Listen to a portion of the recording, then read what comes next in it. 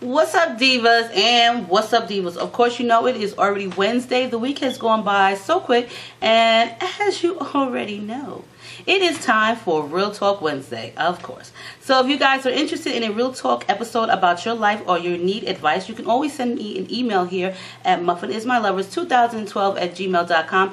Please make sure to put in the subject line Real Talk, and as well as that, if you'd like to change your name in the email to say your name is Lucy, but you want to be called April, you can go ahead and say you've already changed your name to such and such. So that way, it's a done deal.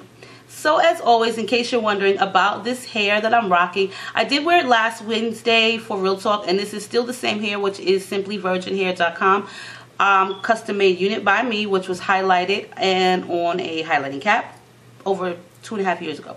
So I absolutely love this freaking hair. It like gives me life, like for real. This hair gives me like the serious life that I need because the color is so pretty and I just feel like a totally different person in this.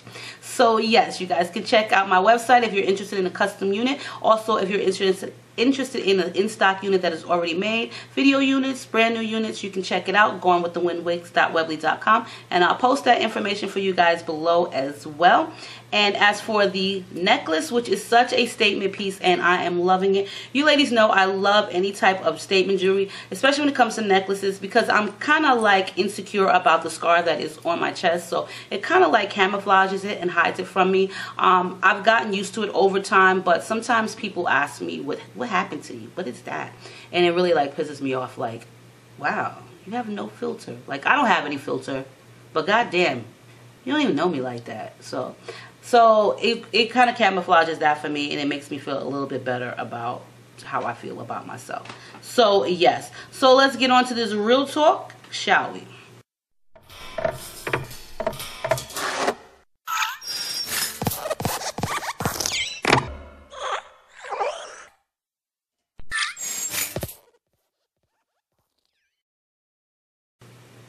Hi April, love your channel and advice for the Real Talk Wednesdays. I'm dealing with a dilemma right now about whether I should get a new car or rent an apartment that is close to my job.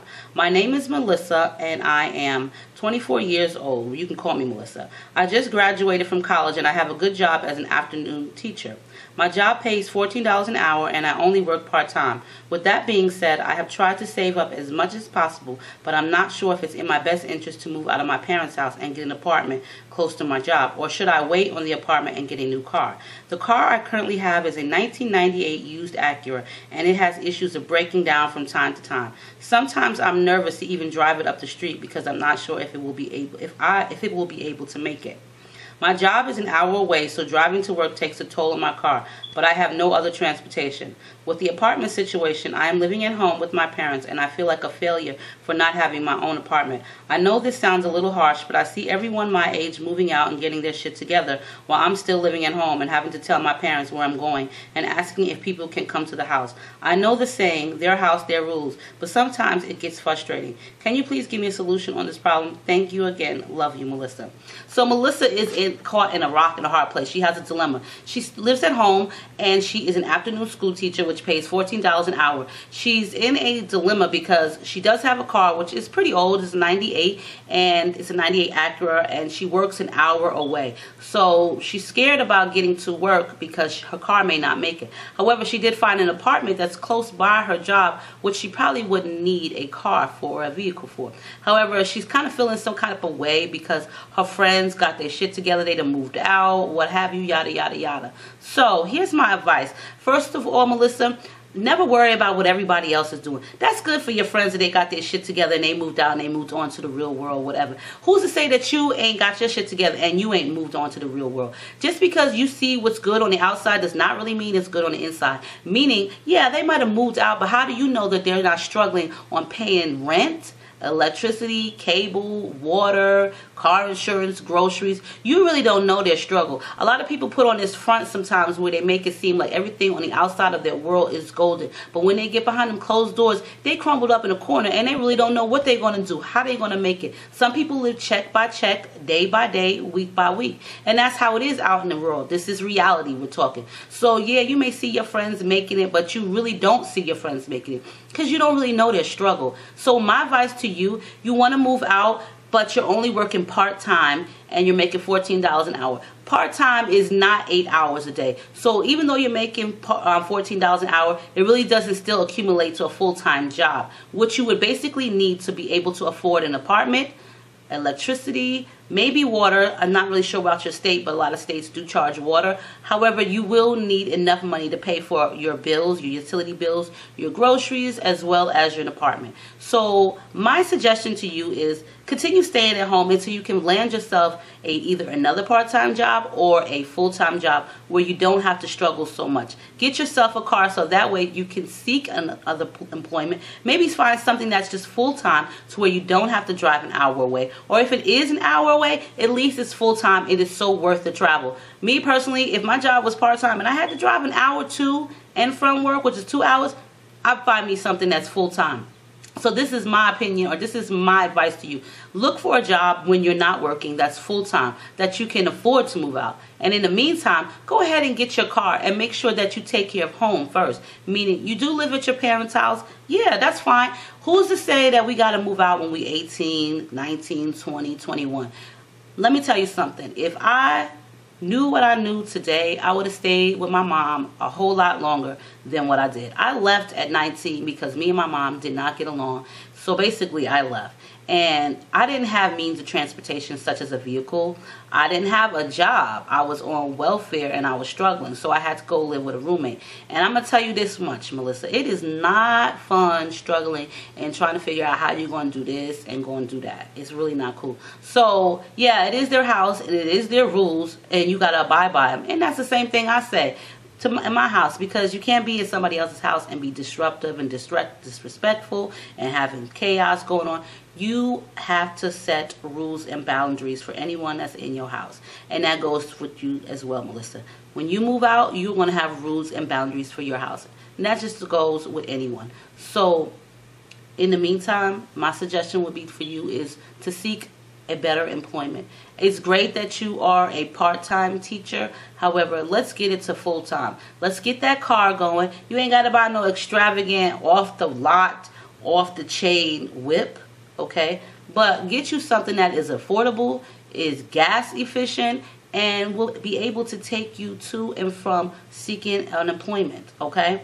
Like I said, your friends, they may have it together, but this is what you see. The grass is always greener on the other side, okay? And I tell people that all the time. They always feel like, oh, April, you got it made. No, bitch, okay? I don't always got it made because I got bills to pay too, and I got kids to take care of, and I got food to get and feed my kids. So just because you see people on YouTube and you feel like their life is golden, it ain't always like that. Every day is a struggle for each person, okay? Whether they raking in the dough from YouTube money or they working and they get money, it still is a struggle. I have my own business, so I make sure that shit stay popping so that way I can afford to pay my bills and pay for things. I'm not saying I'm going to go out and buy a freaking Jaguar or a BMW or a Mercedes or a Rolls Royce, but I'm going to shop efficiently and budget friendly because you guys already know my ass is a cheapskate ass all the way, okay? Regardless of how much money I make, I'm a cheapskate ass. But I had those issues too where I would see other people like, wow, they got this, or wow, they got that many views, or wow, they doing it. And you know what? When you keep watching and keep looking at what other people are doing, it kind of stagnates you, okay? Some people may find it as motivation because it can be motivation, but if it's constantly bothering you and you're putting your own self down about what these other people have and you don't have, or what they got together and you ain't got together, then it kind of depresses you and stagnates you. So what you need to more or less do is focus on Melissa. Focus on what Melissa needs to do with her shit to get her shit together. Because your shit is together somewhat, but if you really want to get your shit together, then what I would suggest is go out and find you a full-time teacher job or another part-time job to where you would be able to afford an apartment. Because trust and believe, girlfriend, you take your little ass out there and get an apartment now, it looks all golden on the outside, and then when the time rolls in when you need cable,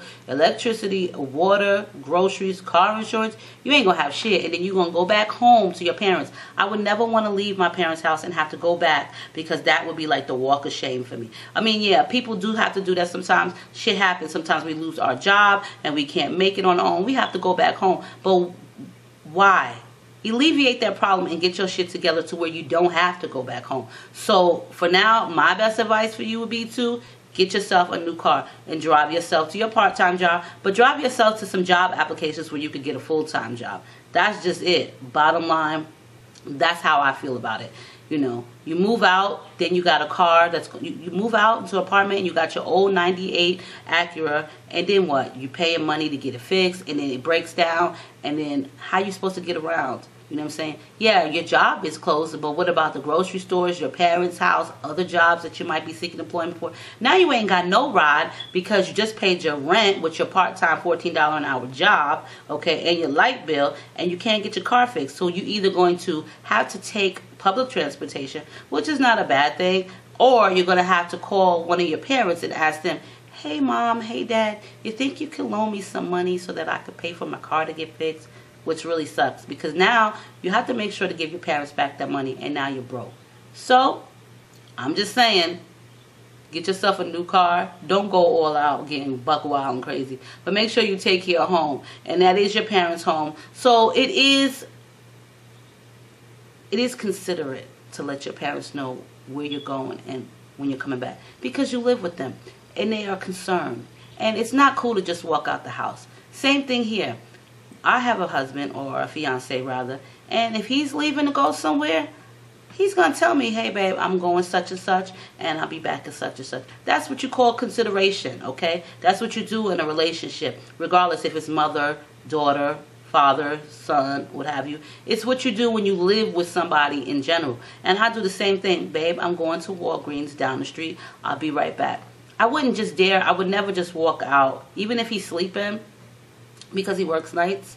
Even if he's sleeping, I would still wake him up and say, you know what, babe, I'm going to go to the store. Because what if he woke up, or what if something happened to me? So it's part of being considerate. It's part of being an adult to let the person know where you're going. If you're living by yourself, then I guess you ain't got to tell nobody. But even if you had a roommate, be considerate, because you never know what can happen. At least they know where you're going if anything happens. Okay? You know what I'm saying? So on that note, let Melissa know, Divas and Divas, what you would do in a situation if you had to choose. I'm just saying, that's just my advice. I'm trying to do 3, but there's no way I'm going to get to 3, because I have 18 minutes left on this camera, because I already recorded a cheapskate haul video. So let's get this rolling. Hey girl, I just want to get this off my chest. So I've been married for almost 2 years, and before marriage, we have been together for 3 years before that. We've been having a lot of problems. I don't even know how to start with it. Let me just say I feel alone most of the time. Every time I tell him how I feel, he gets offensive or just never knows what to say and always just goes to sleep and knowing I'm upset. How could someone say they care and act this way? We also just been through so much together, and times get really hard. I also have a hard time trusting him because he used to take my money without me even knowing. When I would check my account and catch him buying stuff without my permission, I almost even divorced him. But I believe he was going to change, like he said so. I gave him another chance, but I don't see any change. Only thing he don't get money from. Okay, let's see. Hold on. I believed he was going to change, like he said, so I gave him another chance. But I didn't see any change. The only thing, he doesn't get any money from me anymore, but it's still hard trusting him. We also go to marriage counseling, but I feel like he is not putting any effort or showing any action. We always also have trouble finding a place to hang out, like dates or whatever is always a mission. He never knows where to take me, and before marriage, he was nothing like this. He really changed, and I don't know who he is anymore. It's like he's never been with a girl before. It's so frustrating. And what also kills me, I still think of my first love, and I miss talking to him so much. I think about him almost every day, because after our breakup, we still remained friends for 8 years. He really understood me, and he was a best friend to me. But last time, my best friend texted me with a strange number, saying crazy things like he really hates me, and he told me he wished he had never met me. I have even tried to message his brother, and I've told him to tell him to stop texting me bullshit. His brother told me to screenshot it, and I did. He also said, that's not my brother. He doesn't use that type of language, and he knows his brother. That meaning he was saying hurtful, disrespectful stuff. Shit really hurts my feelings, so I just left him alone, even still wondering if it was even him. Anyway, I haven't spoken to him ever since. I'm just very confused about my feelings. It's really hard to move on from him. I don't know why and how long. It's been so long. Hopefully I get a response. Okay, so we're going to call her Megan. So Megan basically has been married for 2 years. Prior to that, she's been with her husband 3 years. So they've been together 5 years total. There's no kids in the equation because she didn't say anything about it. But he's one that she doesn't trust. He stole money out of her bank account. He says he's going to change. He takes her out but doesn't know. He doesn't really take her out because he doesn't know where to go hang out with her and take her out on dates. But prior to him hanging out with her or marrying her, he used to take her all types of places. But now it's like he has never been with a girl, so he's acting kind of funny. On top of that, Megan is feeling some type of way. She's got these feelings still deep inside for her ex-boyfriend, who is basically like a best friend to her. He's always been able to communicate with her. She's always been able to talk to him. But the last situation that she's received a text from her ex-boyfriend, which was from a strange number, just basically saying things as he wish he's never met her and yada yada yada. And her ex-boyfriend's brother said that it's not his brother. He would never type anything. He doesn't speak like that. So she's trying to figure out why her husband is acting like this. He'll go to sleep upset and not say anything to her. He won't talk to her. He'll get upset if she tries to communicate with him. And she just feels alone and depressed. Alone and depressed. Okay? Alone and depressed. So she wants to know what to do about it because they've already gone to marriage counseling, but he seems to not put in any effort. I'm going to tell you something, Megan. First of all, a lot of people think that marriage counseling is always the key to everything because you're sitting in front of someone who doesn't really know you guys from a hole in the wall. Yeah, you sit there and you talk your problems out and they give you their medical advice, meaning the advice that they've learned to tell you guys when you've had a problem. My advice on marriage counseling is I went to one like many years ago. That shit didn't work because my ex-husband was sitting there and talking about, well, don't tell him this and don't tell him that and don't tell him I sell drugs and don't. Well, what the fuck? Don't tell him I be in the streets all night because I have, you know, I've been in the streets all night. Well, what the fuck is even a sense of going? Because I don't want your business out there. You don't want your business out there. You're not really putting in any effort, and I don't really want to fucking be there with you anyway. I really want to sit there alone and just talk shit about you because I can't stand you. So that's how I really feel about marriage counseling. You go in front of a counselor and you really can't spill the beans like you want to. You really can't sit there and say, I fucking hate his guts half the time and he's a fucking asshole. You really can't say that because you try not to say that, okay? So going as a couple to marriage counseling, I don't really think it always works. People use that as their last resort. And I have yet to see people who have used marriage counseling save their marriage like that. It does work for some people, but for those whose marriage is just like really on the verge, then I don't really need a mediator to fucking tell me that I don't need to be with you. I don't need anyone to tell me that I need to leave you. I don't need anyone to tell me that I need to be with you. It's all up to how I feel. So I don't really need any biased person, any mediator sitting there listen to us discuss our fucking problems. If you cannot discuss these as a couple and as grown adults together, then I don't really know what it is. Maybe you guys need individual counseling, not marriage counseling. Because these counselors tell you things that is written in stone, what they have learned. Some of it may be from their own past experiences and some of it may not be. More than likely, it's from work experiences, meaning the things that they have learned. My thing is, when you want to talk to somebody about your problems or issues that you are having, the best type of person to go to is a person that's already freaking been through the situation, has already experimented and has been through it. Let's say, take for example, somebody who's a drug addict. You go to a drug counselor. This counselor has never used any type of drugs in their life. They don't even smoke cigarettes. They've never been around anyone that uses drugs. They've been a bookworm all their lives. They don't even drink, okay? So everything that they've learned about telling you not to do drugs is basically from a handbook or from watching a tutorial on TV or something job related. So, of course, they can give you some good advice, but it's more or less book related. Now, as far as getting advice of not being a crackhead, I think the best thing to do is to go to someone who's not a crackhead anymore, who used to be a crackhead, who used to be a drug addict. You know what I'm saying? They have more experience. They have more hardship to share with you. They can tell you and share and relate the struggles with you, okay, opposed to someone who doesn't really know, okay? And I tell my kids this all the time. You guys are in some bullshit. You do dumb shit, okay? Yeah, it's cool to talk to someone, but sometimes you have to go to someone who already knows. I take, for example, myself. I'm not a marriage counselor. I'm not a therapist. I'm not a life coach. But I can share with you my situations and the things that I've been through in life. So that way you know the struggle and you know not what to do. I share a lot of my shit with a lot of people and I have no qualms about it. I don't feel any type of way. Because if it can help you in the long run, then it can help you in the long fucking run. Now as for your husband going in your account, stealing your money, girlfriend, I've been there, done that, okay? And I say this because I used to give my ATM debit card to go and get money out so that I can pay the electric bill. I said because I paid 80% of everything, okay? And it's already bad enough that I'm paying it all by myself, but for you to go and steal 40, 50, 60 bucks and think that I wouldn't notice it is really fucking creepy, okay? Like, you're really a lowlife. Your wife is already paying all the bills. Then for you to want to go and steal money from her, you ought to be ashamed of yourself.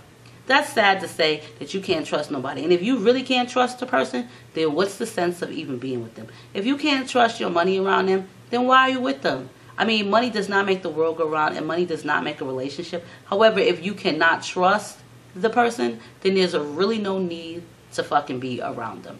And as far as your ex, well, if you're still thinking about him and you have feelings for him, then there's got to be a way for you to reach out to him. I were you, I would reach out to his brother again because it seems like that's worked for you and he could be your mediator and he could probably get you in contact with him. What I'm thinking is he texted you from a strange number. His brother already stated that that's not how his brother speaks and such and such and such and such. So, who really did text that message? I'm wondering, was it your husband now that texted you that message from a strange number? Have you ever tried to call the number back? See, this is the thing with people. They constantly want to text. But you cannot pick up the phone and be like, hey, texting to some people is so much easier because they have no means of communication. They've lost, a lot of people lose communication or are not able to communicate with people really well verbally because they're so busy texting. While you're busy texting, I'm busy calling because I really don't want to read what you wrote. I want to hear your voice and I want to talk to you verbally. So instead of you texting him from that strange number, why don't you call it and see who really answers instead of reaching out to other people and finding out, is this what he wrote? Some people get a little nervous. Man, please pick up the goddamn phone, dial the number, because if he fucking texts you that bullshit, you best believe you ain't gonna text me no bullshit and talk about I wish you never met me, I wish you were dead. If you text me some dumb shit like that, you best believe I'm going to fucking call you and call you out. Never disrespect on a text message. That's some lame ass shit, okay?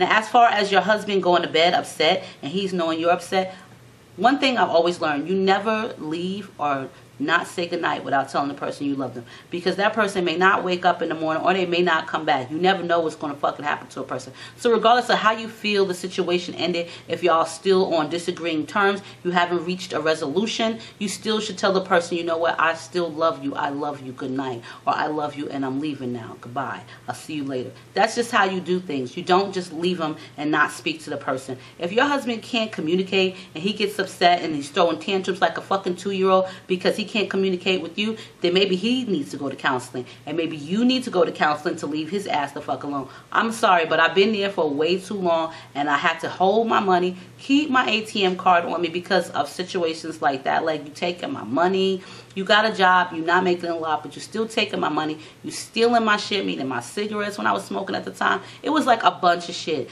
and it's a headache. And never want to be around somebody who just don't trust. You know what? It's a huge world and there are plenty of men out there, okay? Some of them are good, some of them are bad. Women, some of women are good, some of them are bad. But why settle for less? Why fucking make your life, your short-term life, and I'm going to say short-term, meaning because life is short.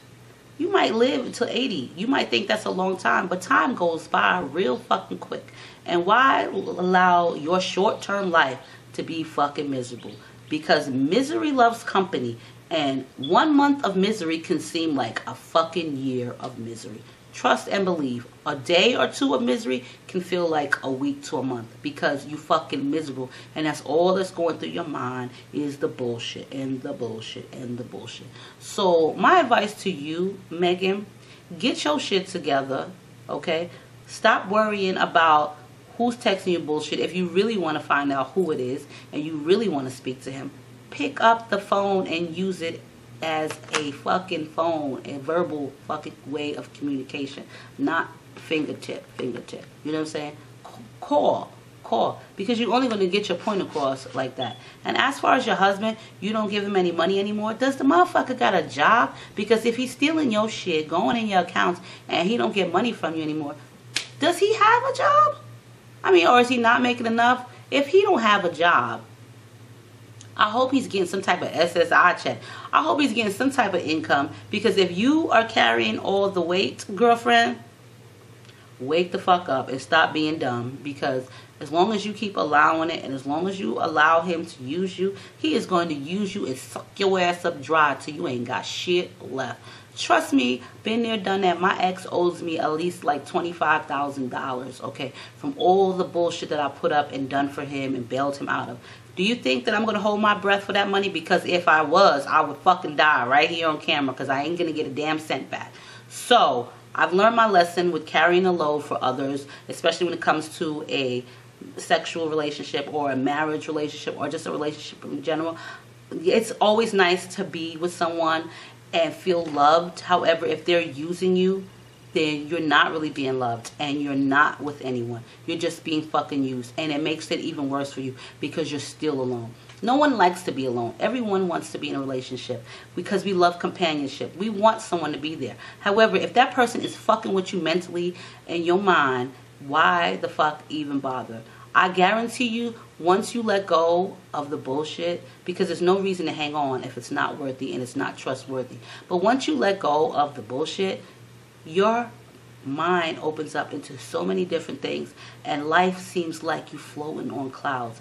Like, that's how I feel. And I don't know if it's because I moved to Arizona or if it's because I'm divorced now, but I just feel so free. You know what I'm saying? Like, so free, so carefree. I feel like I'm just like floating. And yeah, I got struggles too, like everybody else, but as far as my love life is concerned, I'm good. I'm free. I don't have to be bothered. And even if I wasn't in a relationship right now, like before, prior to this, I was alone when I moved here, and I did want companionship, and of course I started missing my ex-husband, and I started talking to him again, which was like a no-no, and that was because I was alone and I had nobody else to speak to, nobody else to companionship me. And even though he was hundreds and thousands of miles away, I was still alone, and even that conversation on the phone worked for me. You know what I'm saying? But over time I realized, April, he's no good for you. Leave him the fuck alone. His companionship ain't worth shit, okay? So sometimes we got to be alone to get ourselves together. And that's just how it is. And that time for me alone without him got me together so much. I was able to accomplish so much. And I was able to find the perfect person for me that loves me truly and always loved me.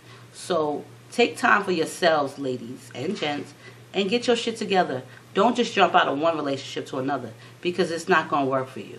You got to take time for yourselves. A lot of bitches don't like to take times for themselves. They just want to be a thought and fuck everybody. As soon as they get out of a relationship, they got to get into a new one. Oh, I met such and such. Bitch, please, go sit your fucking ass down in the corner somewhere and read a fucking book and get your shit together. Write a journal of your life. I've always used and kept journals, and it's always helped me because I could relate back to it and read back to it. And it helps me because I see how my life is now versus what it was then, and how miserable I was then and unhappy. You know, I wear a mask just like everybody else does. I would come on YouTube with a mask on and feel like everything was great, or let you guys not know, but I wore a mask. And now I'm fine with not wearing a mask, because if some bullshit pop off, I'm about to let you guys know this motherfucker is out the door, okay? But it's not like that here, so I'm happy. So leave Megan your advice down below, and as always, stay diva and divolicious, and I will see you guys on my next video. Make sure you rate, comment, and subscribe.